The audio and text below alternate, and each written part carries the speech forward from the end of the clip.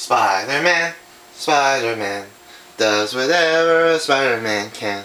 But Spider-Man, Spider-Man, why you know being Avengers?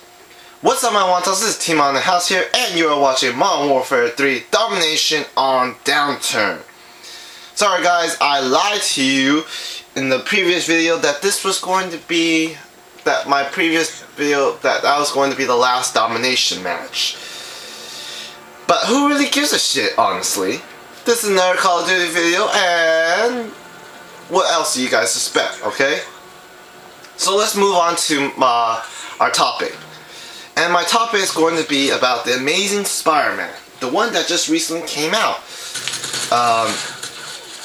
Now, why am I using Call of Duty to do this movie review? Well, it's a lot easier for me. I don't have to wear sunglasses, and I don't have to memorize my script. I could just read it off, and you guys could have a 2-for-1 deal, basically. But in all honesty, I really think the movie was a good movie. I really like how the actors and actresses really did a good job in portraying their actors, especially Andrew Garfield. And what I heard is that Andrew Garfield really wanted to be Spider-Man, and he deserved it. He got that credit. He's now officially our Ultimate Spider-Man because he had that little cocky feeling that Ultimate Spider-Man had, but still had that little nerdy kind of side of him. And it was just overall good movie, good story plot. Really had good character development, and as I read from others movie reviews, it had its second best to Spider-Man 2 from the original trilogy, the first 3 movies. Now, as you could read from my title, I'm saying this is the amazing disappointment. I'm not saying the movie was disappointing, I'm saying how the storyline went. Because after reading some movie reviews from other sources, now I'm not sure how reliable they are, but I have a good feeling that it's pretty reliable and pretty accurate, because these are it's a corporation thing. Because what I'm disappointed about is that Sony is not gonna, well, not Sony, Spider-Man is not going to be intertwined with the Avengers. So the movie that we saw in Avengers a couple of months ago is not going to be Spider-Man is not going to be part of it. So if people are considering, oh, Spider-Man 2, Spider-Man's going to be part of the Avengers 2, sorry, it's not. The reason why is Sony is kind of greedy about it, and they want to talk about how Peter Parker's parents died and explain Peter Parker's dark past in a trilogy fashion, which I think it's kind of stupid, really, because if you think about it, you already have your original trilogy, and now you're rebooting it to make another trilogy. That's kind of stupid. Now, if I was supposed to direct Spider-Man, I could easily intertwine it with the Avengers and still make it better too. Now, the Avengers can also base off of Spider-Man and play also a crucial part to it. And this is my prediction of how Spider-Man should play out. As you guys know, well, actually, I shouldn't say this. So, spoiler alert. At the end, Spider-Man,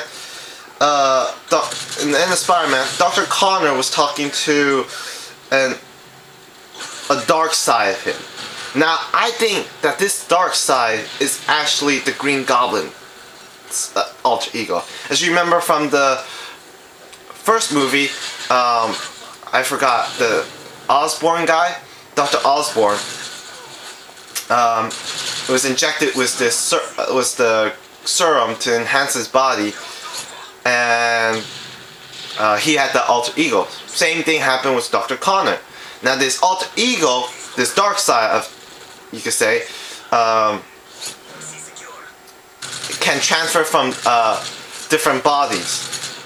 And this is where the Green Goblin comes in. Now, that's just Spider-Man 2. And I could say Spider-Man 3 could be about Hobgoblin, because Spider-Man 2, we'll talk about the fight between Spider-Man and Green Goblin, and Spider-Man kills the Green Goblin, and Harry Osborn, who is the Hobgoblin, will realize this was his father and will have this hateful resentment against Spider-Man. Just like how the original trilogy went. Now, what makes it different is that Harry Osborn, the Hobgoblin, doesn't know who Spider-Man is. And this is where it comes to the part where the Avengers come in. Because I think the Avengers 2, which will be a whole different topic, I'll tell you later on, will bring in Spider-Man as an Avenger. And he saves the world against with the other Avengers against I can't pronounce it. Shoot, Damius, the Titan guy from the end credit of the Avengers. And in Avengers 3, we will see a civil war between Captain America and Iron Man, and they will do this civil war against each other, where there's one side pro-registration and other side anti-registration. Now, if you guys read about the Civil War, there's a crucial part where Spider-Man joined the pro-registration, and that pro-registration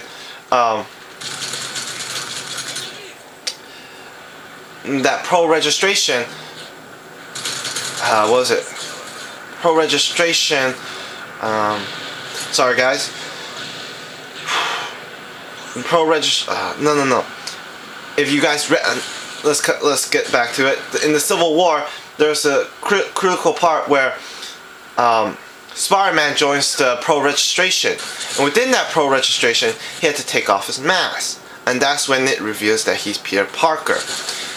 Now, Harry Osborn in the Dirt movie will realize about that, and will get angry at Spider-Man, try to kill him. That's how the Hobgoblin works.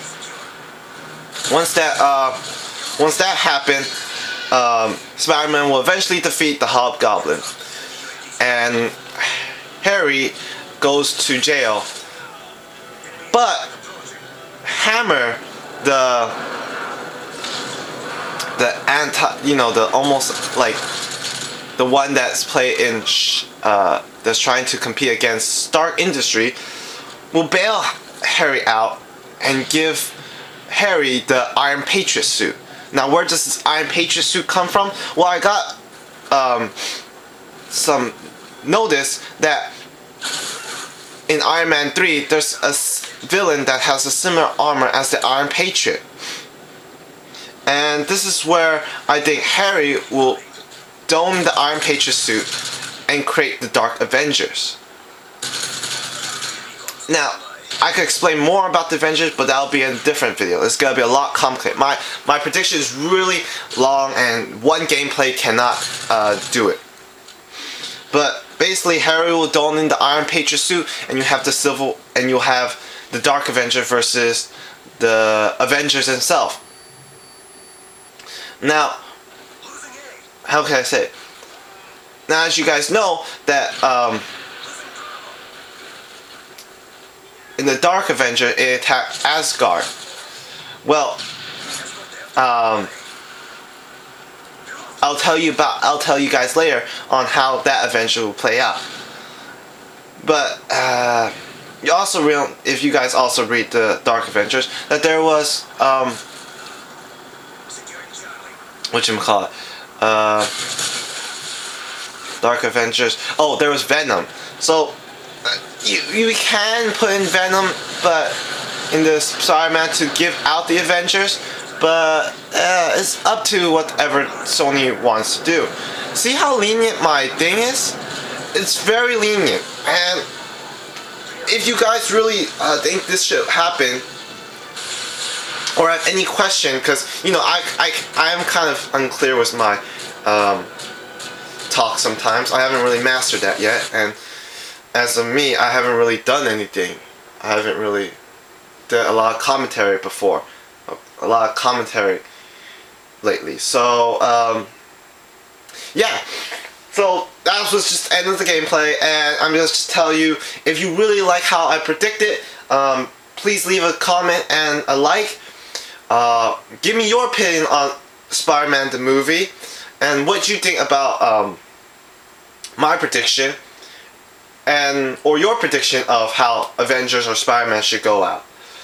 Now, I hope you like this video. Remember to subscribe, and please, one time, if this if my prediction gets enough like, maybe Sony could see it, and maybe Sony will reconsider their idea, because it's not too late to join the Avengers. Now, they could be greedy and stuff, but you know, that's most companies. Let's just try to make it the best for us viewers. Alright? So leave a like. Let's hope Sony sees this video, and let's hope they reconsider my prediction, and I'll see you guys later.